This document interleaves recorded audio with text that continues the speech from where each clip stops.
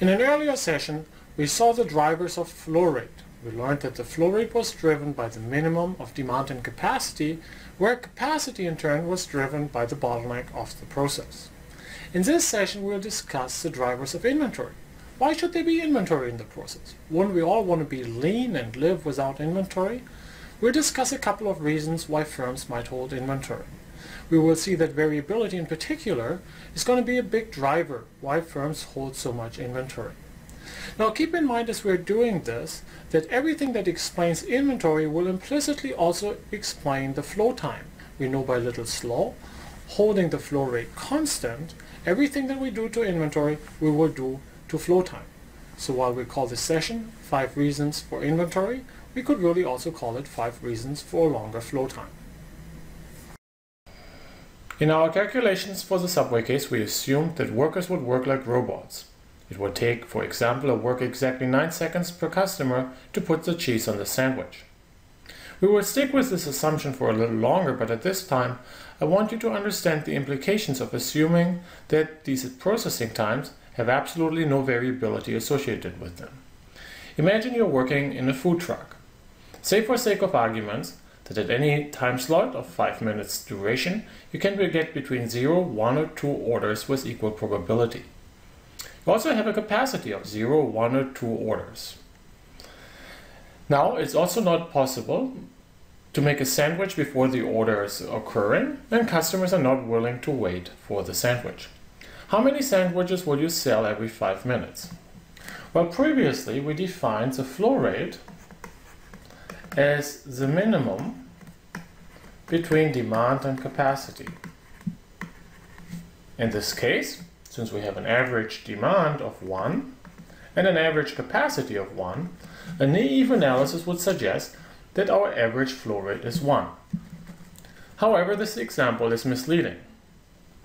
Let's look at all the things that can happen at the food truck. We can have a demand that is either 0, 1, or 2. We can also have a capacity that is either 0, 1, or 2. That leads to 9 cases. If we have a demand of 0 and a capacity of 0, well, obviously the flow rate is 0. The flow rate is also 0 for a capacity of 1 or 2 as long as the demand is 0. Remember, the flow rate is the minimum of demand and capacity. If I apply the same calculations, the minimum between demand and capacity, to these 9 rows here, I noticed that the average flow rate is much lower than I initially expected.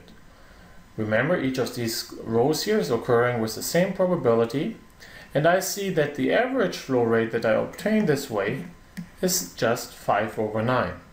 Put differently, I've lost almost half of my flow rate just because of the effect of variability.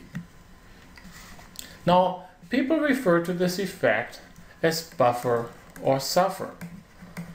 Buffer or suffer means that in a system that is not able to buffer the variability, we will suffer a loss of flow rate.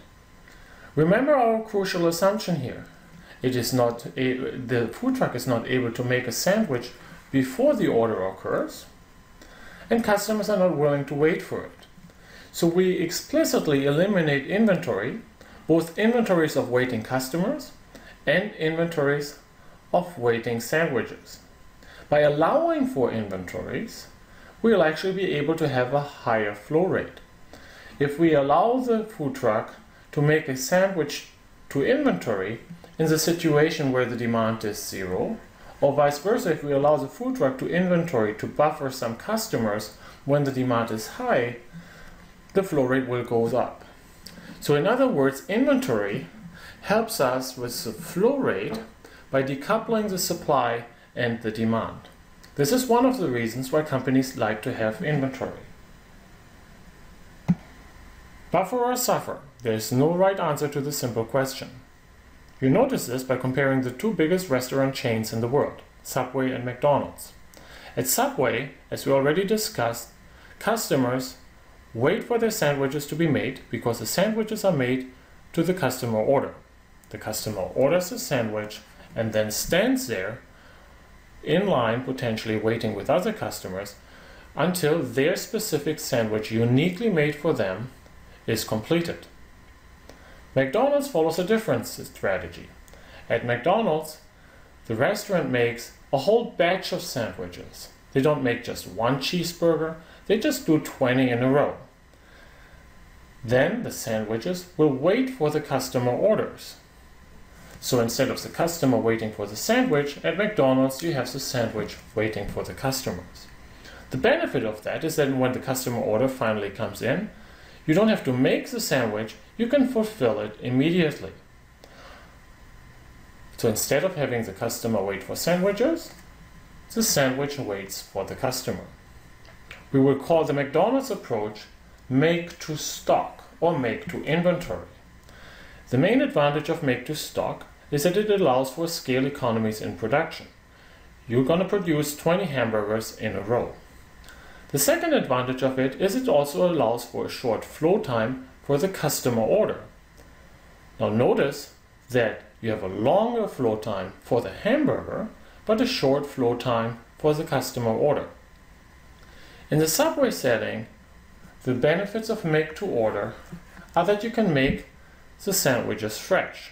The flow time for the sandwich are short, which comes at the expense of the waiting time for the customer. It also allows for more customization. It would be impractical to hold all potential versions of a Subway sandwich in inventory. By making the sandwiches to order, you can allow the customer to choose whether they want extra mayonnaise or no onions on their sandwich. The final benefit of make to order is that you're producing in exactly the quantity of demand. We'll revisit the question make to order, make to stock when we talk about customer choice, because make to order allows you, as we discussed, to dramatically increase the level of customization in the production. Though inventory costs us money to store, as we've seen in the calculations with inventory turns, the examples of McDonald's have shown us that management might sometimes be well advised to hold inventory. Let me propose 5 reasons why management might want to hold inventory in the process. There might be other reasons, but I think these are the most important ones. The first reason for inventory is what I call pipeline inventory. Pipeline inventory is a direct result of Little's law, I equals R times T. If you're producing wine, and that wine needs to age for 2 years before you sell it, well, you need to hold 2 years of wine sales in inventory. The second reason for inventory is called seasonal inventory. Imagine you're a toy manufacturer and 90% of your sales are happening around Christmas. With that in mind, given that you want to produce at a relatively steady pace all over the year, very likely in October and November, at the latest you're building up very significant inventory. The third reason for inventory is called cycle inventory. Oftentimes, as we already saw in the McDonald's examples, there are economies of scale in the production or purchasing. Just think about how in your household you're purchasing beer, wine, milk, orange juice, or whatever your favorite beverage is. You might be drinking a bottle of beer a day. However, it's unlikely that you're going to run to the beer store for every individual bottle. You're buying a case, and then the other bottles sit there in inventory. We've already seen in McDonald's examples a case of safety inventory. McDonald's doesn't want to run out of hamburgers to sell, and so they're producing the burgers ahead of demand. They always keep a little bit of safety stock just to make sure that their customers don't have to wait for the food. Finally, the last reason for inventory is a decoupling inventory. Instead of just buffering us to external demand from the customers, we might also want to buffer us from internal demand from other process steps in the operation. So the last 2 examples here are really driven by the variability in the spirit of buffer or suffer.